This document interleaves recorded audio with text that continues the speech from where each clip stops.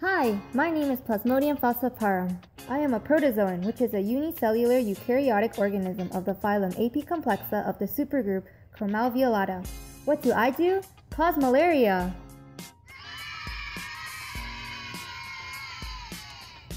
Malaria is a serious and fatal disease caused by me and my 4 siblings, Plasmodium vivax, Plasmodium malariae, Plasmodium ovale, and Plasmodium knowlesi, in our big Plasmodium family, spread by the bite of infected mosquitoes.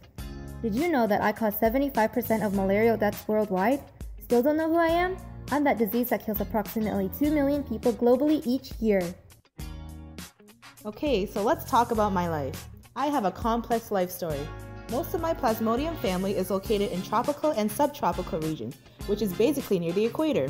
For example, Africa. Fun fact about me, I kill 1 African child every minute. I don't know if that's good for you, but for me, I multiply. Anyways, back to my life story.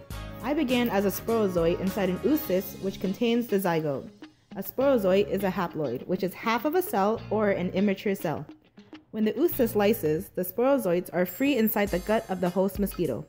Not all mosquitoes can transmit me into a vertebrate host. Only infected female mosquitoes from the Anopheles genus are capable of transmitting malaria. For example, Anopheles gambiae.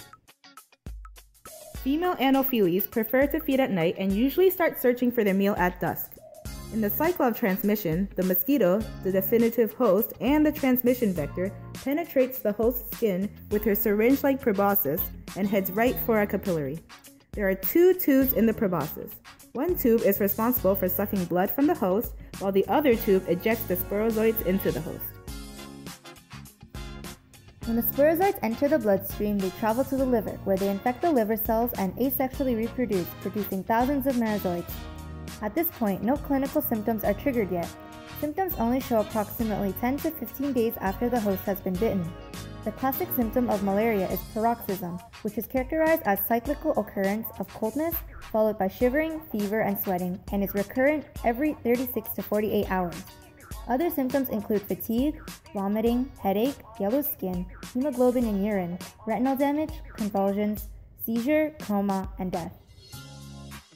Next, the liver cell lyses and releases the merozoites.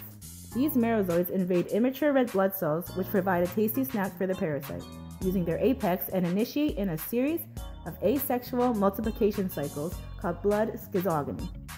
When the merozoites invade the red blood cells, it brings forth symptoms such as chills, fevers, anemia, kidney failure, and potential death. The red blood cells then burst and release gametocytes. The gametocytes are ingested by the Anopheles mosquito during a blood meal, and if they are not ingested, they remain in the host, not doing any harm until it is cleared by drugs or the immune system. The gametocytes mature into male and female gametes.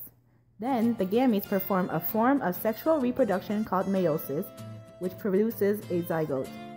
The cycle of my life then repeats once again. Now that we got all that complicated stuff out of the way and done with, let's continue. Throughout history, many people have tried to prevent malaria from infecting them. They use methods such as concealing their body as much as possible to avoid skin exposure, dabbing insecticide on unprotected skin, using protective insecticide-treated mosquito nets at night, and using insecticides indoors. How do you know if you have me in you? The most common way to diagnose malaria is through microscopic examination of blood, using blood films or antigen-based rapid diagnostic tests. Another method is by using polymerase chain reaction to detect if parasite DNA has been developed. However, this method is not widely used in areas where malaria is common because of its cost and complexity. Fun fact! Before the 1600s, the consumption of spider webs was thought to be the cure to malaria, and when it was discovered that it did not seem to be the case, people resorted to consuming live spiders in addition to eating spider webs. As of today, however, there is still no vaccine developed that can cure malaria. When traveling to countries such as Africa, it is recommended that travelers are issued anti-malarial drugs such as chloroquine and chemoprophylaxis, which suppresses the blood stage of malarial infections. However, resistant strains of malaria have developed with time, which makes some anti-malarial drugs useless. Treatment of the individual depends on the area where the infection was acquired, the status of the patient, and any allergies the individual might have. If it is treated early, it can be cured. Patients with severe falciparum should use continuous intravenous infusion. Some other drugs that are active against parasite forms in the blood are quinine, atovaquone proguanil, artemether lumefantrine, and methylquine. Pregnant women should be very cautious with the drugs that they ingest because it's dangerous, you know? Well, that was my life, the life of Plasmodium falciparum. Remember, it is important to keep in mind that if you show symptoms of malaria or suspect that you have been infected with malaria, to contact a doctor immediately. Thanks for listening! Bye!